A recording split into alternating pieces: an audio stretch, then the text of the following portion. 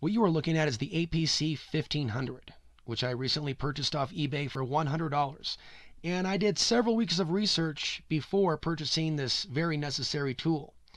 For me to upload videos at night with a 90-watt modem, tell you what, 2 golf cart batteries at 6 volts doesn't cut it. Something like this will actually run my 90-watt modem for an hour and a half. And I ran the first test earlier this morning. Tonight will be the second test. And so there's a lot of possibilities with products like this. And honestly, I wish I knew about this before. But I'm glad that I did the research on this product and that I did not go with the Goal Zero, for example, which is known to be a solar power generator. You can plug it in. It also has its own solar panels, which cost extra. And the reason I didn't go with it is because of the amp hours and because it's a lithium battery. This is not a lithium battery. This is a lead acid battery.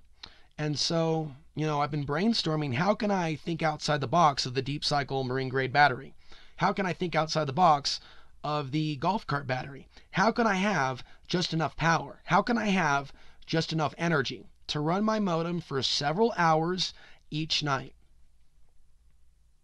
So what I found as soon as I plug this in is that it fully charges and it takes about 12 hours and it comes with a CD. I bought this used, so it did not, but the software is available online, and by getting a Ethernet to USB cable, you can connect the APC to a laptop and you can monitor the data and information in real time, but that isn't actually necessary. You can actually turn it on, and this unit at the moment is plugged in. And even though the sun has gone down at the moment, it's 4:32. We're going into winter quickly. Snow's in the forecast. It has a trickle charge. So it is slowly pulling from the grid, if you will. It is slowly pulling from the inverter from my golf cart battery bank. And as you cycle through here, we can see the input, 121 volts. We can see that the battery is charged. We can see that there's no load on it. It indicates that we're on battery. It also has a little emblem for sound, and you can turn that off at the far left corner. It's like turn off that alarm telling you the cookies are done. But the alarm is there to let you know when the battery is low. And so here we're at 0 watts. Okay, as we plug something in, we'll kind of show you how it goes up. Now what I'm plugging in here is my Himalayan sea salt lamp. Provides a real nice ambiance, if you will, especially in low power, low light situations. Real subtle. So now we're at 9 watts. Now this light is adjustable. Now we're going all the way down to 0 watts. And it's recalibrating. 7, 8, 11, 12. 1% load. And I believe the modem is about a 7% load.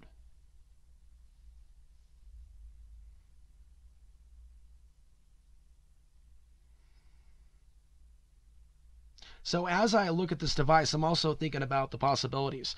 Runtime, by the way, 186 minutes, recalibrated with the light plugged in.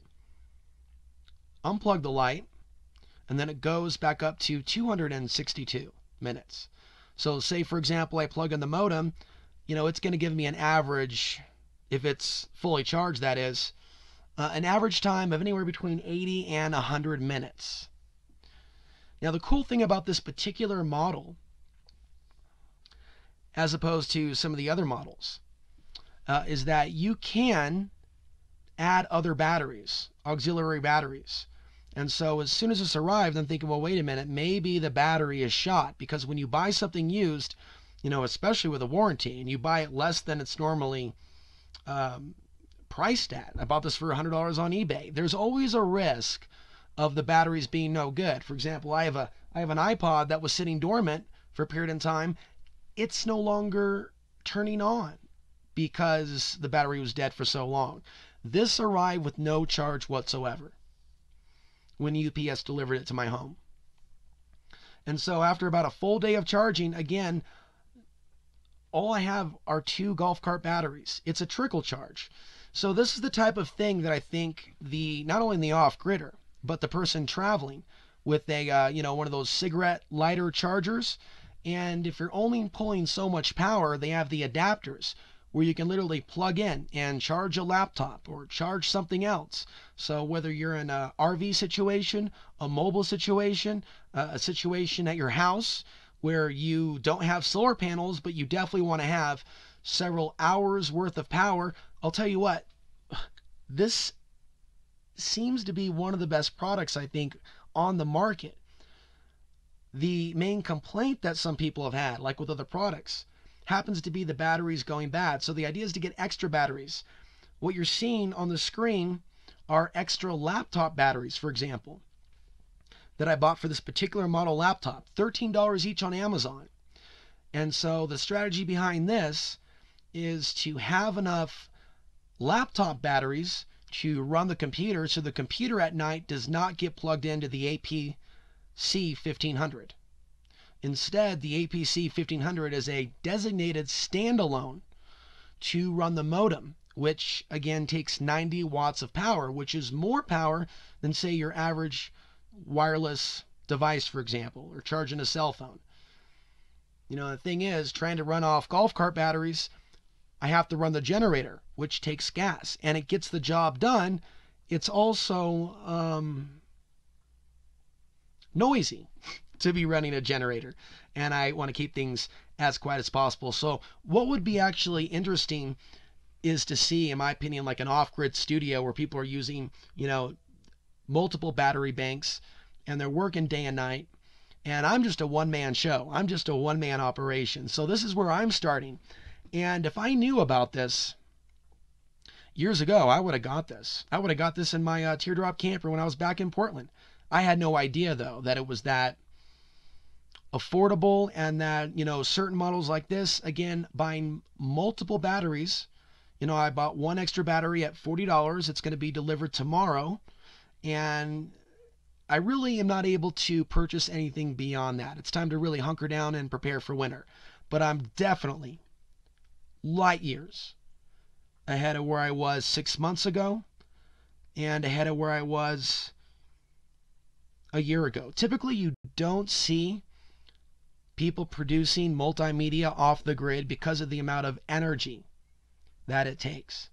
And so it really is, it's really the best of both worlds.